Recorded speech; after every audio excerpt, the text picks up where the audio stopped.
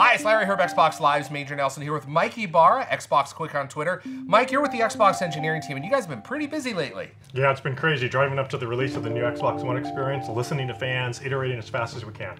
I want to talk about that for a little bit because one of the areas that we've talked about, I've had you on the podcast in the past, is talking about how much faster it is, up to 50% faster. And I thought today we can kind of look at how it's done today and how people will do things in the new Xbox One experience, all right? Yeah, sounds good. All right, let's jump into the friends section. How does that work?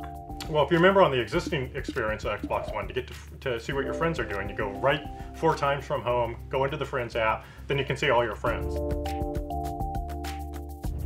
On Xbox One, you just hit left on the thumbstick and you immediately see what your friends are doing. Everything's right there. Everything's right there. So Mike, that's how it works when you're on home, but if I'm playing a game like I'm in Halo 5, playing a little bit of Warzone, how do I invite friends? Yeah, a lot of our players, they're in a game, they get an invite, they want to invite people while they're in the game.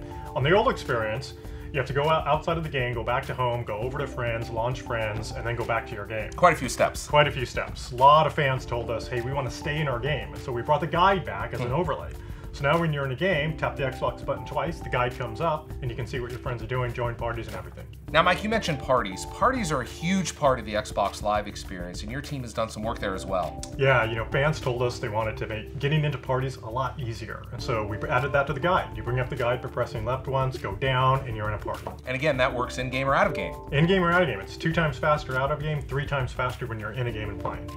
Now, Mike, what about joining parties? I get notifications sometimes, and in the old system, it took a little time, but here you made it a lot faster. Yeah, we had some feedback about it's a little bit slow, can you make it faster? What we did, notification comes up, hit the Xbox button, you're immediately in the party. Now, sometimes I'm in the heat of battle, maybe again, I'm playing a game of Halo and I can't really respond to that notification right now because I'll die. How do I catch up on that? Yeah, if you miss it, we added notifications to the guide, and we also made it so it's grouped. Messages, achievements, and general notifications. So pop up the guide and then go down to notifications, and you can see everything that you might have missed. And I can clear them out too. You can clear out, 1 click.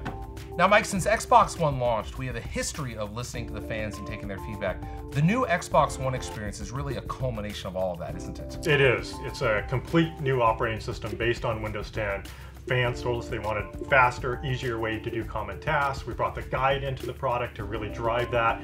It feels really good. It's been a long ride. The fan feedback has been really positive. And I know your team is far from done. You have a lot of really great plans for next year, right? That's right. Can't share them now, but a lot of great plans. All right, Mike. Thanks so much for watching.